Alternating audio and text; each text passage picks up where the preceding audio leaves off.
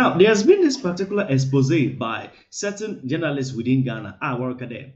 It looks like the Galamsey illegal mining the Debebiara, the Nado, and Dr. Muban was I want to share on that. It looks like there are certain people who within the NDC are actually making this thing so. Now, this is actually on social media. Now, we backdate to certain times. Those times are not NDC war in power now. We can cite certain reasons to be a Ogudu war. Now, and some of them will do. Or you want to say from your alpha. Butum no afame ko sika ba maza na share video share no between second there we are.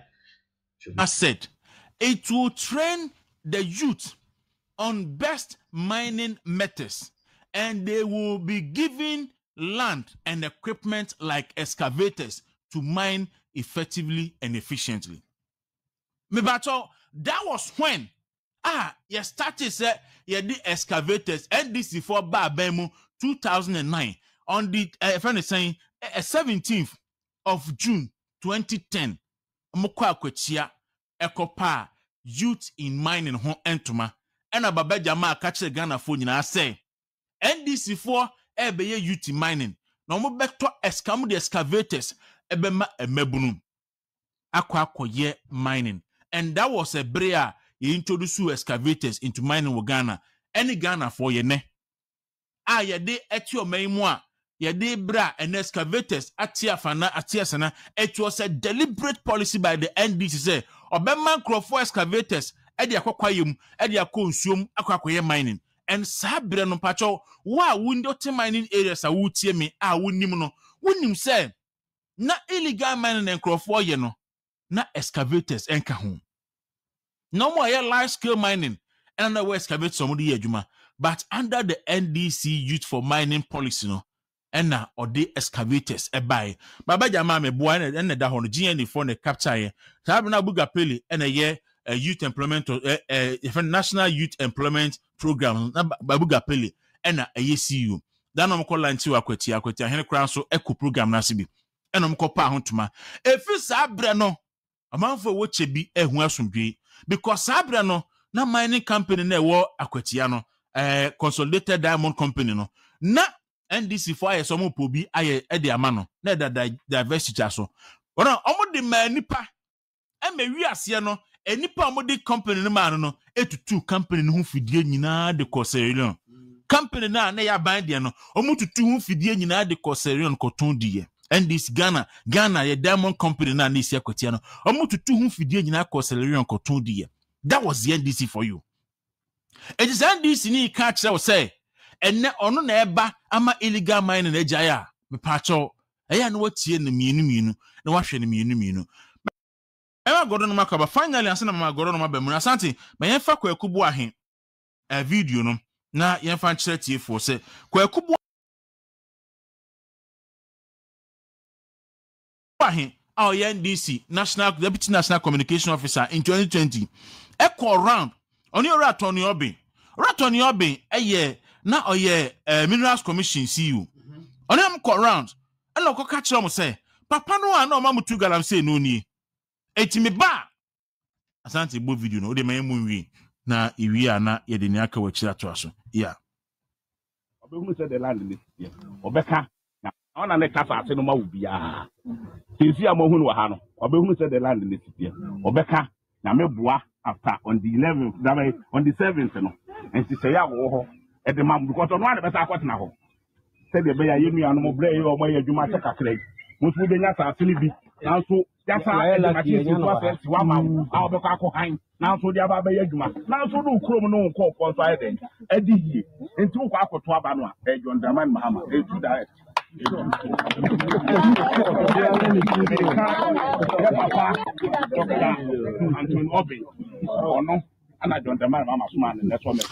okay enti we ye NDC kwakubu ahenom eni Ratoni Obin nom ena akokwayem baby mebunu etu Galamsey the video no lie akoka kire mo say your mama na soma papa so me kan kire mo say oba obesa mo excavators what is so kan wom say obesa akoto excavators be go the hamo na mo de atu asase no na masay no ye beto ababiem NDC fa kwa shense ntwefo achi make say ya bomu ama epaja ijane paja ba Galamsey no edeba se de be ya He instigated the Tia Kufuor so by making a pronouncement on the Galamsey issue.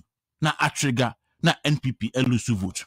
That's a bre. Devro. That's a bre. Devro. The name of to say. Nyami to minti, and name me. Ere nyamiasi. Go no match. Ye no minia. Yabo kodie. Oh, nyami adom ahwade wo ho. Ere nyankopon ase. Ahwade wo. Enti no Joshua Sansechi. Enye Joshua Asansechi. Na se achire perimu jadro ayi nsu le freman no. Ai na se be mpadu asempenifo se asramum tam kesi bu no show. Na won pesi simodian so nya atikonwi nso nka ho. Da bi untimi mo ba esi ba mpati konwi. Aha ndie na obelusu ba ko. Oh yes. Nti ukata ekata prekata dwunkuben so a ensu fa. Okay. Nti eno anu nti endo ensu ne fa wo no. Enye hwe. Maminche onabo Jombodu. Ora Jombodu. Director General Siga. Oni na dwuma efo. Nyamnya dwuma twa mepese beka yebedu mo honkomo kakra. Nti eno de ye tua wo mo bo dwuma. Jombodu aya de wa kire se be biade nbeku bia no. Obeti nanimati aban nanim. Nyamnhira no papa papa. Nti ekina yebeka ho asem. Ene de Mahama ne microphone ebe yo mo ho dwuma. Ene Radio Rwanda fo no. Radio Rwanda. Obo kwakubo ati hi yi tape yi. Na mojo Mahama de no nso nkan ho. De kan say ye ba ye be cheche ye woni ya chi wo mu nyina do makogumo no ye be mu nyina na ma sa akwakwai madwuma. Ehun NDC fo no na da bia no entina NDC fo no Mahama timi nya kokoduro kogina ba bi kase Ghana fo ye wo short memory. Ye wo short memory entina ya na ye refi nsem no. Wo manya radio station yo mo ye nche he Radio Rwanda fo yi. Ena Galamsey hwe. Dan me obisi Akufo-Addo afeli Galamsey fight. Samitisi NDC ni bi kase Akufo-Addo afeli Galamsey fight ya. Na nka nyame na wosoro ha nipa nyina esuro no a. Ukọsọ ne natade na so hyetai na kwa so tai na wotwe. No papa na sunu a fine. Abansi ye ku Galamsey mo NDC fo so ma ye nko. Na ba no tu nipa no andu ani agu. Mahama voice ni. Ye ba omo chi omo Galamsey no omo atu omo ye be ma omo amnesty no omo asaba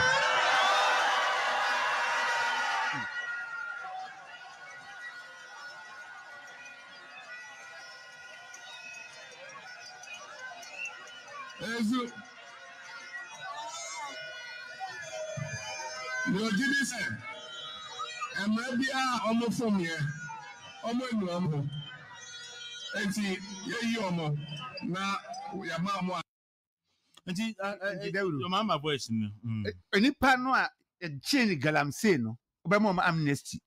Na se o se omo amnesty mpo no makotene fia kopadwuma fofora ya ankanyansa wom.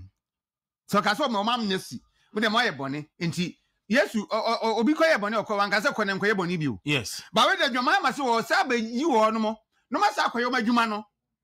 Efise mo anu mo ho na obi ya bone no anu no ho sa akọ no bi o. Enti so we Ghana ni now tena man this for adada mo sa Radio Rwanda na this for use na MPP for so dey ho na mom de mo kam ho an makotena ho no mo hu se akabo so miensa ma beto aba ekwan a wo mo pese mo ne this for dem fa so na MPP for ne duma bi a udi o ma kira ba kasa ma obi otifie wasu enti ho de ye nko ho enti we Ghana ni na se wo sore na wo se documentary bi koso our radio station bi ene Galamsey emfa ho so bo nkobo Akufo-Addo ene na ban because President Akufo-Addo ka se wo de the presidency no eto ho akun Galamsey Ghana for na amwa no se Ghana for bo na ka Galamsey no ketimi tu ase na se nke bre na ase and this for na kofa Galamsey no se de dawro kan no ne kese ba ye yetu e kan e ya asoni ase kan Galamsey no mo ye enti wonya ne telepan ketua bi wonya ne pickers ni shovel asa okwa okoye kakra koli ya no nya kakra na ja wanya ne sompo bia kan no de akoye djuma no wapapi bi adi mo na mkofa we bai na me de be say man nsase enne mo hye radio station ya o me so me ye Ghana BBC fo ya chi ena mo asate na mo sa di nkwasasem na se Ghana fo be di mo achi abetie mu biewu a ene mo aban no MPP aban no mesra o me say ye wo munyi o mani free Galamsey no so Ghana nso nyina say ya nyina ne tim ye nkoto ya ba enso ne say ya nyina ne tim because muntimi nya ho hwi bio de mo ye no opposition for so mo mo am ye nya munya o mo nyina ye ntenam nsuo no boye de nyina na beto anom kwaku Greater Accra yede wo I did. Greater Accra yede Yeah. said flag bearer never meet na wa ha Yeah. na said the campaign mo yel no kwaku manage ho on said ba obi ga said me ko ebi Ashanti region me bosome me Ashanti region sa na bosome na me ko Eastern region na me na otwa akokosha ha kwaku me pedo mo ye no it's difficult to track them. That then come no bi microphone ni so sa me pede omo ye no ko ha no obi hurasi ya me pede omo ye no papa mu tete mani age ho papa enura de omo ye no mani age ho omo nkoso mo nye ne sa I think the strategy no ye adwuma Galamsey asem de kwaku bi a obeka se Galamsey ho so bia no na ni pakro no e bia wo ye bodam ni na nadwen e ha no because apart from say Galamsey ya ekosu ya ese ensuo no kwaku ko be kura ye Galamsey wo so a emperwanyin sen teenage pregnancy for tamana no mu ekoso pa all the social vices was soro pa wo wi nom abuse of alcohol and sanom bone cigarette no bone and tokwa into efese tokwa to trust them as a kan twe and a krono any a eternity ntom waku enti Galamsey ba wukuro mu a due don't say na chese wukuro no es kwaku so dim chebi pa Yeah. edru ba bi chebi zongu ho chebi zongu na ahoho abetena ho already say zongu for mo ya ahoho die but sa zongu chebi zongu for no me fa so firi kromu ho because omo no mo na atena ho saa Yeah. aso ko kuma sa boabo omo na atena ho saa but sa zongu for na no mo wo ho no na omo nya Galamsey go sa yinsuo edru ba bi na ahoho be fry to the extent that fe wonam sa chebi zongo man na wusuro edru ba bi na o say ni se da bi ade do won tiase o man ni ye den o di na si fom otu omu nyina afiri ho Sa en omo ebetena ho no no be ye no mu fi eyomo a no mo ye mining adwuma wa kwatia no omo launch youth mining no okay and omo seso omo ho be go chibi okay na omo be ye say adwuma no na omo di nipa ni bi afri bi from Niger and Mali ana ebe gu krum ho bibiri sa na omo di sanse mu no okay enti kwaku de ekoso member pa krum asu ni ye Galamsey maybe me call set bi was you ho pa na me sopa na bo na me ne papa ko afu mu no